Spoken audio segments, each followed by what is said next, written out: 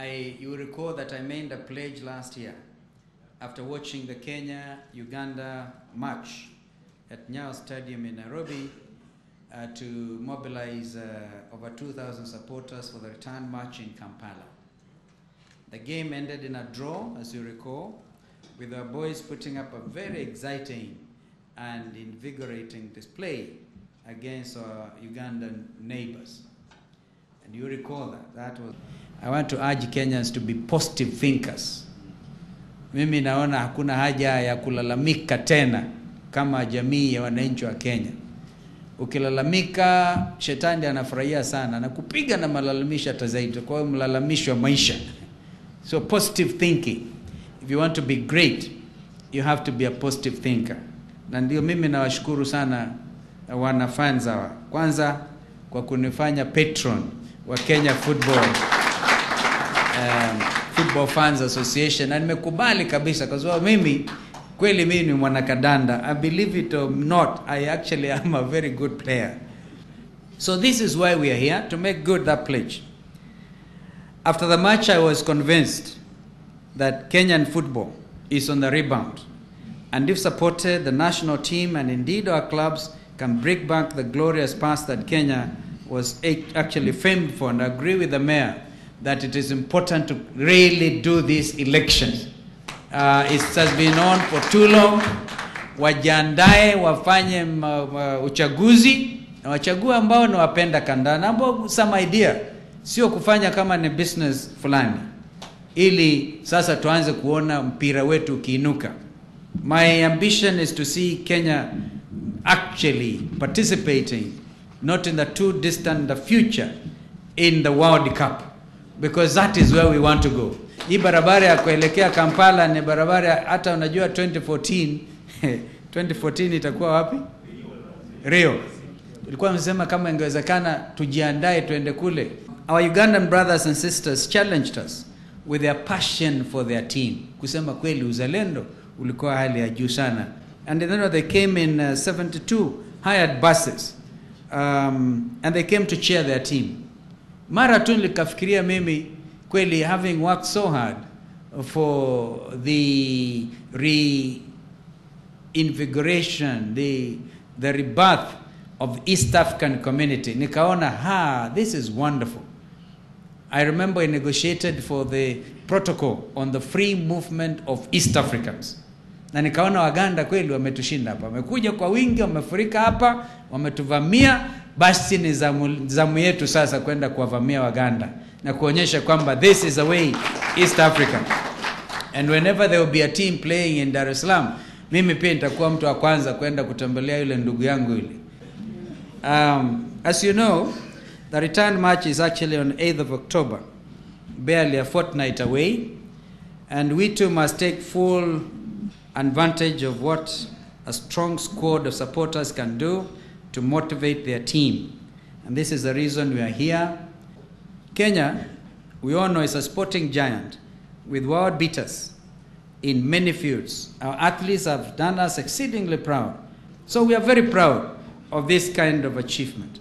In soccer, we are seeing a resurgent Gor Mahia and AFC Leopards, Tumeona hiyo, clubs that were household names locally, regionally, and even continentally. Others such as Sofapaka, where I'm the patron, wao ni watoto wa Mungu, usipana kuchezea nao, and Ulinzi Stars. I've also joined the stable of clubs that have helped to restore confidence in Kenya's potential to scale higher in our campaign to reach the World Cup. I strongly believe that Kenya will one day play in the World Cup. But for this to happen, we must restore faith in ourselves by streamlining the management of soccer in our country, and therefore let there be orderly conduct of football affairs, which is why it's so important to sort out this election thing once and for all. Let there also be discipline among fans in order to weed out unruly behavior that only serves to spoil our country's hard-earned reputation as a sporting powerhouse. I'm inspired to support the initiative to send thousands of fans to the return match in Kampala in the spirit of East African community. The ongoing integration process within the East African community we eventually eliminate fiscal national boundaries, our borders, and allow free cross-border movement with attendant benefits to the peoples of East Africa. I urge that part of the impeding federation's agenda becomes promoting understanding and closer ties through friendly visits, the road to Uganda one. Sporting, and especially soccer, has become an integral part of our social lives in the new world order. Soccer, for instance, has elbowed its way right into the center of the world of modern day careers, as well as diplomacy and foreign relations. If you follow people like Fabregas, how much they were paid to move from one club to the other, you begin to see there's real big money in soccer. Indeed, sporting must be put to the best use in bringing lasting peace to communities within our boundaries and between us and neighboring countries. Time to make regional and continental soccer one of the bridges to greater cooperation and the means to establishing firm brotherhood in the region and globally is actually now. At a time when white-collar careers are lagging behind more talent-based employment, I want to be counted among the forerunners in encouraging our youth and to be able to harness their gifts and talents to improve the quality of their lives and lift prospects of a greater future for this nation. May I now announce my contribution of 2 million Kenya shillings to hire 8 to 10 buses to ferry Kenya Football Fans Association to Uganda come the 8th of October 2011. So it is important as leaders, when we make pledges, we must honor them. So this is why I made this other pledge, and it is in my character, and my responsibility is therefore to honor that pledge. I urge corporate bodies to join in and sponsor the remaining 50 bus loads of funds of a projected total of 60 to carry about 2,000 funds to Uganda. And in other words, anybody willing to come. I have a little dream. I see that the bus that I will board myself, itakuwa na wajumbe wengi sana.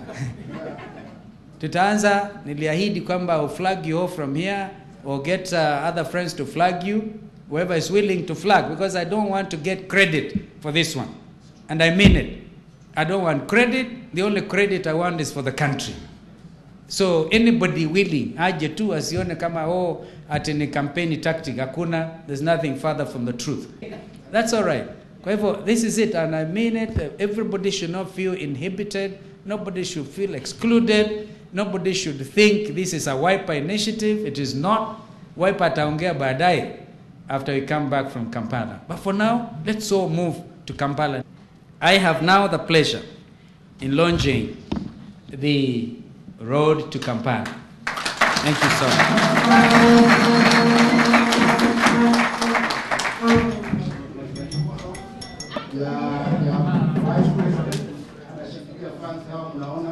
Afande wanashikilia mpira katika nchi yetu.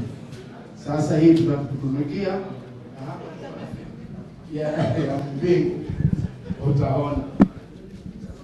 Na kulingana na sisi mnaweza kuona hapa tuko na patron wetu, tumesign, wewe ndio patron, tumpatia mkono mwili kwa shida, kwa furaha tunakuja kama kwa shida gani.